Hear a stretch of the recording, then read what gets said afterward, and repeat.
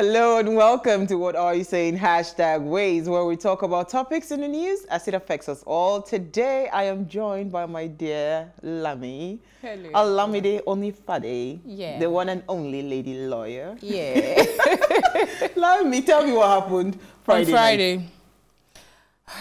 Uwa, you know, you were driving right in front of us, and myself and Fumi were in the car, but my car was wound down because I had a live chicken in the car some previous day before, so the stench and all that. Still there. Yes. So just on legally and you're ready. You know, I just saw you packed. So before I could see what was the impediment and all that, I just saw, I don't know how, yes, like 7 of them. They just said, "Madam, turn off your ignition. Come down. Come down of the car." Oh my goodness. Fumi said, "They are thieves." It was only when they now said, "Why are you out at this time?" Then I knew, oh, they're actually policemen. The intimidation was out of this world.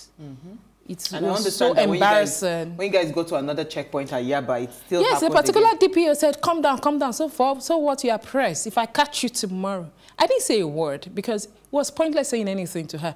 Because I really do not I don't understand policemen. You know, this Police officers. Yes, police officers. I really do not understand if they don't know their job. Do I have to teach her that the press is part of essential services? But what I'm waiting for is for her to catch me again. So I want, because he said, if I catch you. So I really want to know what she will do. Then we'll take it from there. Absolutely. But from now, I'm not going to engage them because it's pointless engaging them. A lot of them, they don't know what they're doing. I don't know. Sad. I think the PRO should engage them more. We've made a formal complaint to the PRO. Yeah. Okay. It's always important to make. Oh, from that Friday, the incident on Friday. In fact, my famous checkpoint. When I got there on Friday, they just gave you an easy. I was even trying to bring out my ID card. Apparently, they marked my card that they don't want to. No, but between here and my house, how many checkpoints? In between, I dropped for me, so I had a bit of a deviation. A detour, yeah. Yeah.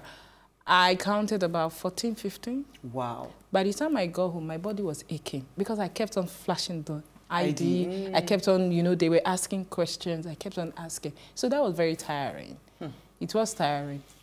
Well, we'll get it better in this country. So today, here's what we found as today's quote.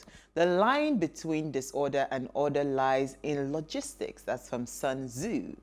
Yeah, today we're talking logistics, and the demand for delivery companies has soared, especially with the pandemic and the lockdown. So we have 2 experts to talk to us on this. But first, let's take a quick break for what's in the news.